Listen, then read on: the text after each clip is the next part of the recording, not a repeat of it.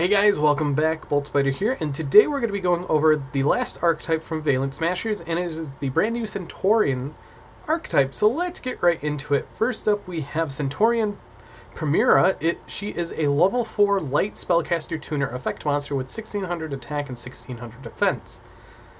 You can only use each of the following effects, 1 and 3, of cards with this card's name once per turn.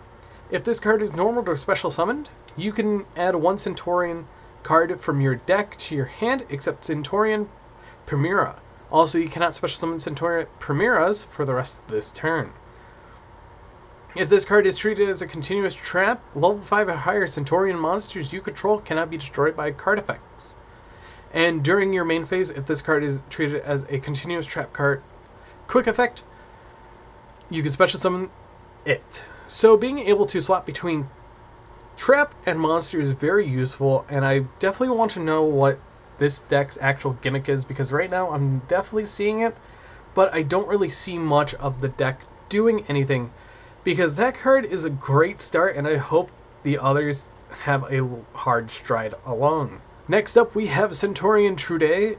She is a dark level 4 pyro effect monster, 1000 attack, 2000 defense. You can only use the following effect, 1 and 2 of this card with this name once per turn. During your main phase, you can place both this card you control and one Centurion monster from your hand or deck in your spell and trap card zone as a continuous trap. Also, you cannot special summon Centurion Trudia for the rest of this turn. During the main phase, if this card is treated as a continuous trap, quick effect, you can special summon this card. Then you can increase this card's level by 4. So being able to get 2 of them out super fast is pretty cool, and I think this is going to be your 3-up starter, because you normal summon it, activate effect, well, and then place this and another as a continuous trap card. I could definitely see that being something that's going to be noteworthy later on. Next up, we have the cover being Centurion Emmet the 6th, and it is a Earth level 8 machine effect monster with 2000 attack, 3000 defense. You can only use each of the following effect, 1 and 2 of this card's name per turn. During your opponent's turn, if this card is in the hand or graveyard while you control a Centurion monster except Centurion Emmet the 6th, quick effect, you can place this card in your spell and trap card zone as a continuous trap card.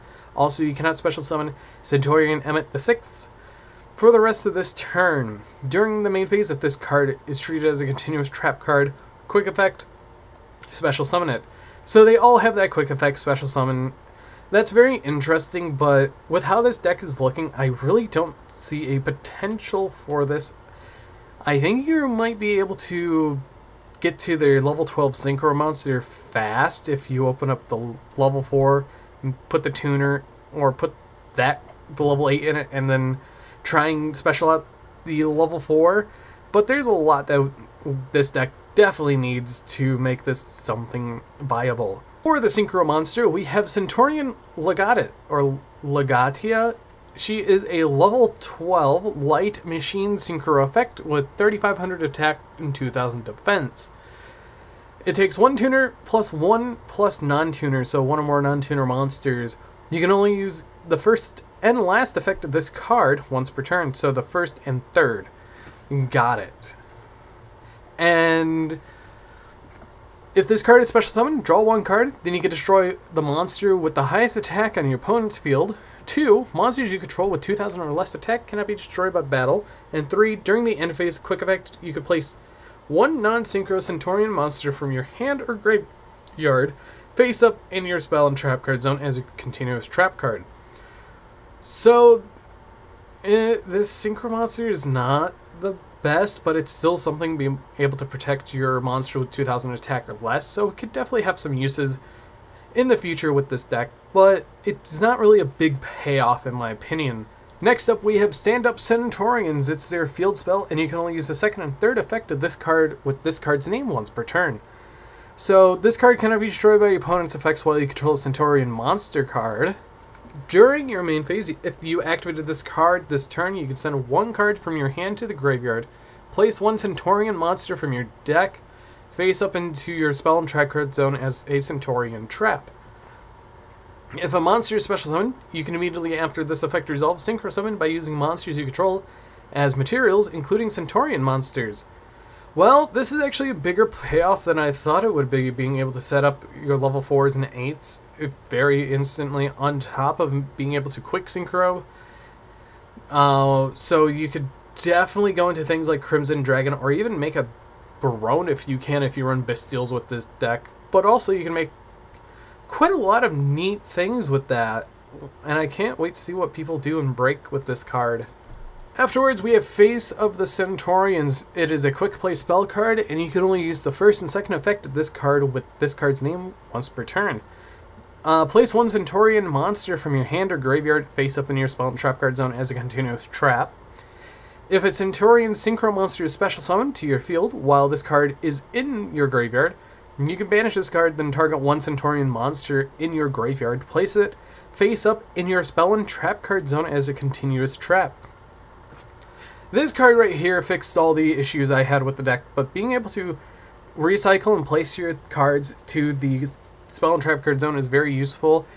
And if your Synchro monster is special summoned to your field while it's in your graveyard, you just get another card in your spell and trap card zone, which can be very useful depending on what turn it is, because you can use them as defenders or you can use them as attackers. This is a very nice strategy. I'm really liking it as overall.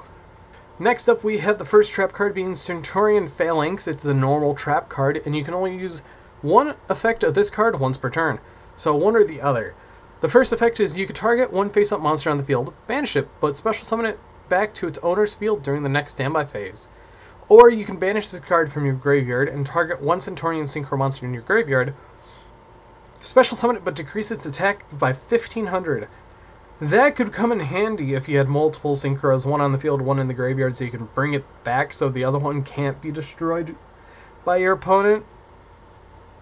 I really think this is interesting, but I wish it wasn't just Synchro monster. I wish it was just overall on any of the monsters, and I hope that's the case and it's a mistranslation, but if it's not, it's definitely going to be very weird, because this deck might get more Synchro monsters in the future, to be honest, and that would be very cool to have just in case, because one Synchro is not enough for a deck like this.